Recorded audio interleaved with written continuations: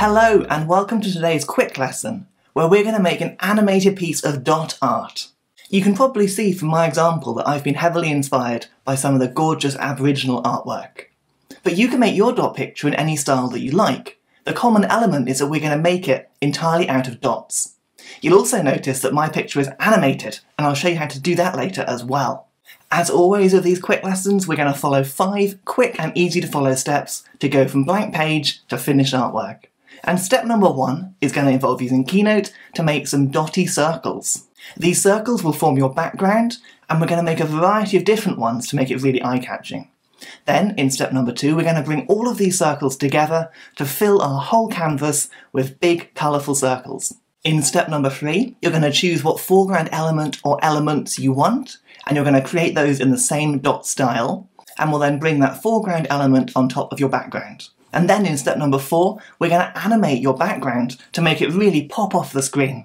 This is when you make a piece of art that you simply couldn't make in real life, but you can do it digitally on your iPad. And then in step number 5, we're going to export this as a film, as a movie, that you can then share wherever you want to.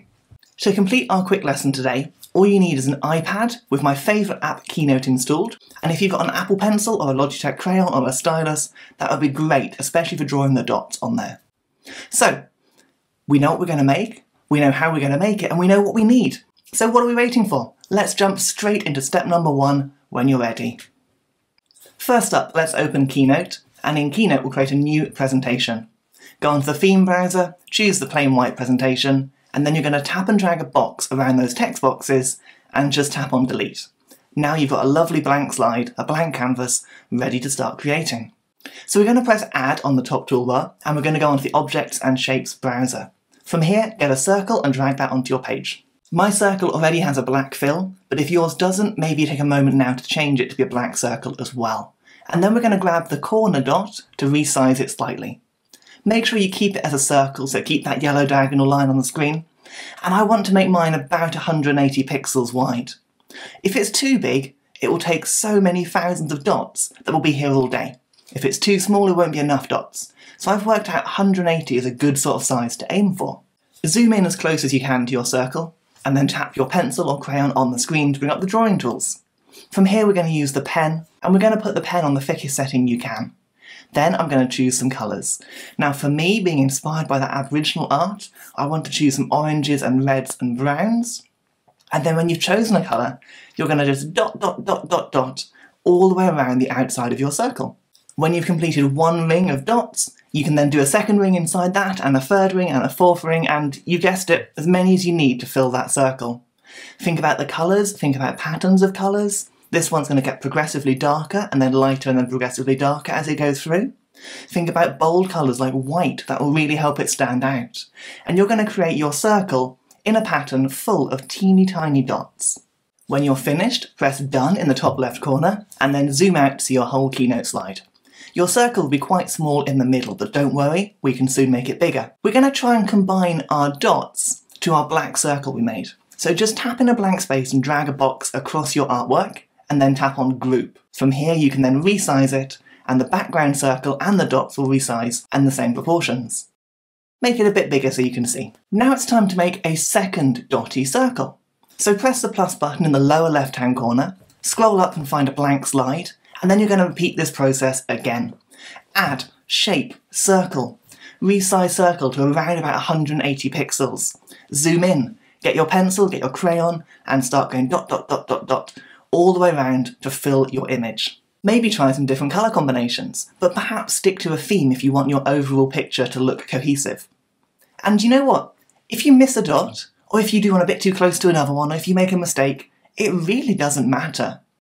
If this was perfect, if every dot was perfectly spaced, then you may as well have had a computer make it for you. Art is best when it's personal and when it's handmade, and that means there are going to be mistakes, so roll with it, it's fine. I'd like you to repeat this process now until you've got 5, 6, maybe 7 or 8 different circles full of dots. Make each one on a new slide and try and be creative with your patterns and your colours that you're using. Let's take a pause here for a moment or two so you can do all of your dotty circles, and when you're ready we'll go on to step number 2 together. So now we've got multiple circles, we're going to add one more blank slide. Again, make sure it's blank, and then we're going to press the Format button and change the slide background to be black.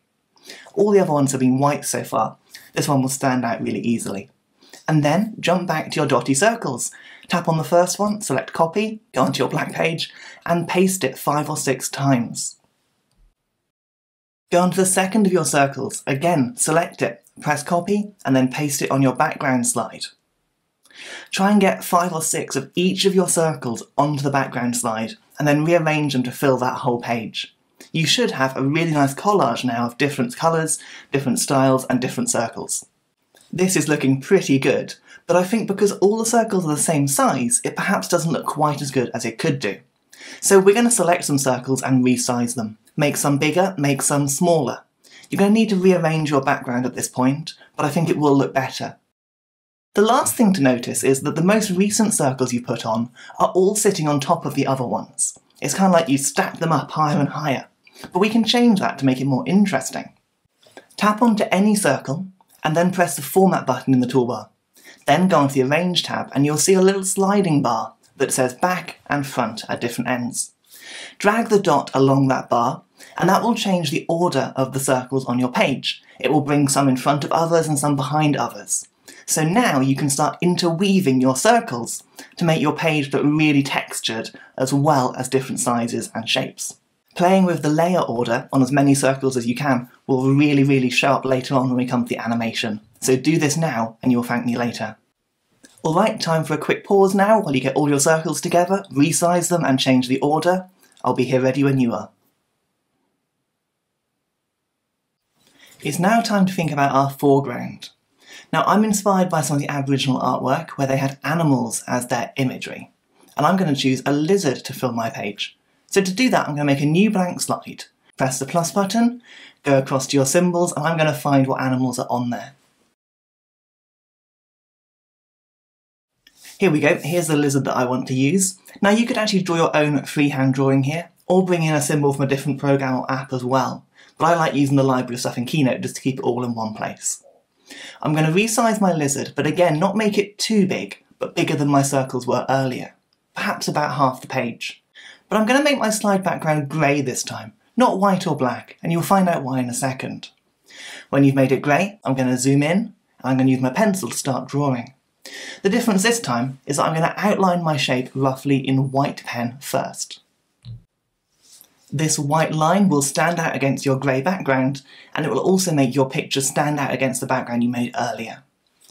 In order for my art to kind of match that Aboriginal theme, I'm going to divide my object up into different shape sections, and I'm going to use the pen tool to fill in different parts of those sections. You can do this however you want, and your foreground may differ very much from mine, but that's okay. Everyone's art should be different. So let's speed things along a little bit here, so you can see my finished lizard character. You'll notice I've used lots of different colours again, lots of dots, and I've left some areas without any pattern in at all. That's because your background is full of colour, and so the absence of colour, the black areas on my lizard, will actually stand out and contrast quite nicely from that background. When you're done, tap and drag a box around it and group it, just like you did the circles earlier, and then you're going to press copy. Lastly, for now, you're going to head across to your background slide. You're going to paste your object onto that slide and position it where you want, just to get an idea of how it's going to look when the project is finished later. You may want more than one foreground element, and by all means repeat this process as many times as you need until you've composed your finished picture. But it's not finished yet, it's time to start animating. Please take as long as you need here to get your foreground objects, characters, animals, whatever it may be done, and when you're ready we'll move on to animation together in step number 4. Let's drag our foreground elements off of the page for now. When you can just see your background objects again, tap onto a circle, and on that little floating toolbar that comes up, press Animate. And on that new toolbar at the bottom, you want to press Add Action, which is right in the middle there. From here, you've got lots of different animations you can add, but for this project, we're going to use the Rotate option. Tap on there, and you'll see your little circle start spinning like a pinwheel. But we're going to change that setting slightly to make it a little bit less in your face, because this is the background after all. So press the little X in the left-hand side of that toolbar, and then tap onto the Rotate button again. From here you can then customise your animation as much as you want. At the top you'll notice you've got the duration, and the amount of degrees turned. I'm going to swipe these all the way to the right to make it last for about a minute and to make it do one complete turn. Then we can choose clockwise or anti-clockwise, and we can choose how many rotations it's going to do. Mine's going to do one rotation, and I'm going to alternate between clockwise and anti-clockwise for my different circles. The last setting to change is called acceleration. Now, you can have it so your circle starts off slow and gets quicker and quicker and quicker, and then slows down gradually at the end. But I want mine to be a constant speed so that it can loop over and over again. I'm going to tap onto acceleration and choose none.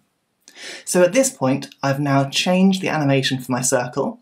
If I press the preview button, you'll see it slowly spinning round. And I can now move on to a different circle on my page. So again, tap onto a circle, tap on Animate on the black toolbar, and then at the bottom you're going to add an action. On the action screen, choose Rotate, and then press the X to come out of the action picker and go into the editing of the settings.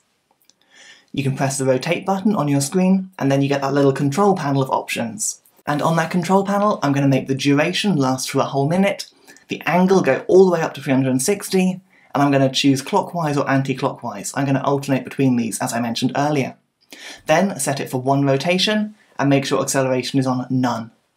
Come off of the shape, choose a different circle, repeat, repeat, repeat.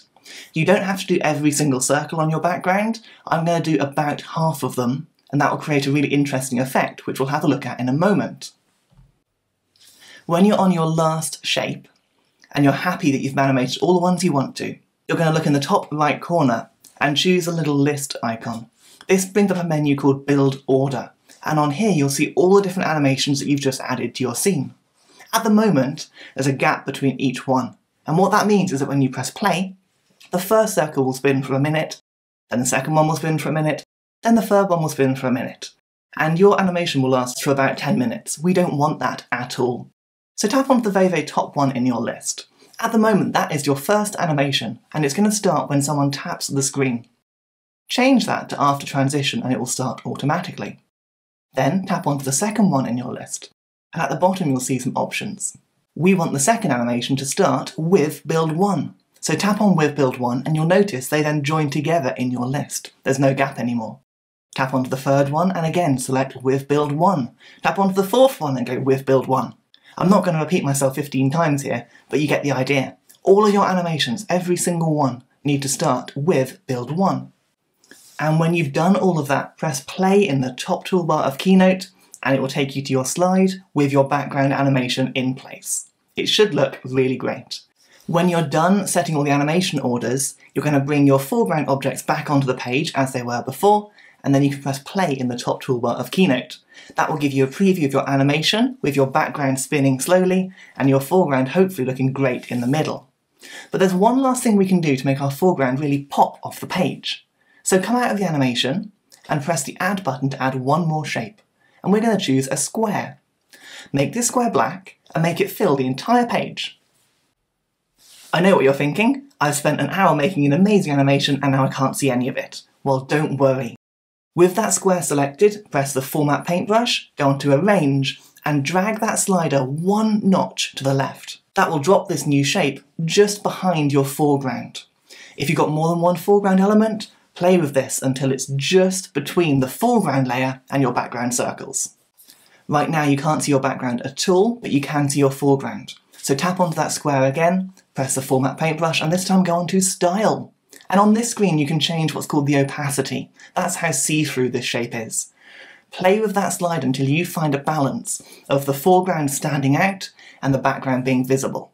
You can see on mine that I've now got that really lovely balance, and when I press play, I've got the animation in the background and the foreground really stands out. There's quite a few steps there to complete, so pause the video again and take your time to get the animation sorted and your background layering looking really great. Alright, final step now.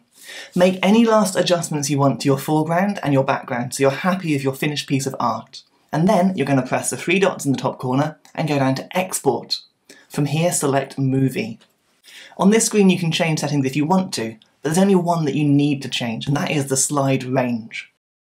You might remember earlier that we've got multiple slides now with different objects on in our Keynote file, but only one is the actual completed animation. That's the slide you want to export. For me it's slide number 9.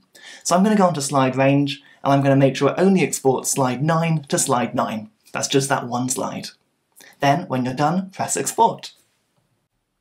Give it a moment to complete that export and it will generate a movie file for you. On the share dialog, you're going to press save video, and that will put it in the Photos app. If we come out of Keynote and open up the Photos app now, you'll see your animation is there, ready to be shared however it needs to be shared. We can watch it here and we'll get that beautiful animation created entirely out of dot art. I don't know about you, but I think this looks great, and I really hope your one does as well. So we've done 5 different steps today to create our dot art picture, and don't forget at the beginning of this you had an empty page with nothing on it at all. We've created some circular shapes for the background and made them dotty. We've then arranged those shapes to make a really interesting textured background. Then we've created foreground elements, we've combined them together and we've animated it. And finally you've exported it as a movie. And by now hopefully you've created your own dot art animation. And you know what, I would love to see it. So if you're able to, you can share it on Twitter or Instagram using the Quick Lessons hashtag. Or if you want to let me know in the comments below how you got on, I'd love to hear from you there as well. Lastly, please don't forget to give my channel a subscribe if you found this video useful. There are lots more quick lessons for you there, including a couple on the right of your screen now. Have fun creating, and I'll see you next time.